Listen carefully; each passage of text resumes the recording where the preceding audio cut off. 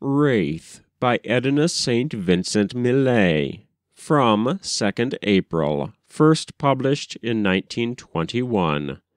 Read by Frank Blissett. Thin rain, whom are you haunting, that you haunt my door? Surely it is not I she's wanting, someone living here before. Nobody's in the house but me. You may come in if you like and see.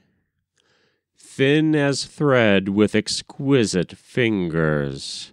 Have you seen her, any of you? Gray shawl and leaning on the wind, and the garden showing through.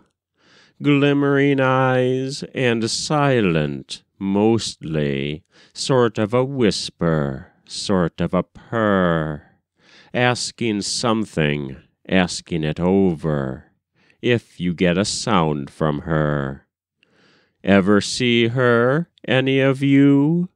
Strangest thing I've ever known, every night since I moved in, and I came to be alone. Thin rain, hush with your knocking, you may not come in. This is I that you hear rocking, nobody's with me, nor has been. Curious how she tried the window, odd the way she tries the door. Wonder just what sort of people could have had this house before. That was Wraith by Edna St. Vincent Millay, from 2nd April, first published in 1921. Read by Frank Blissett.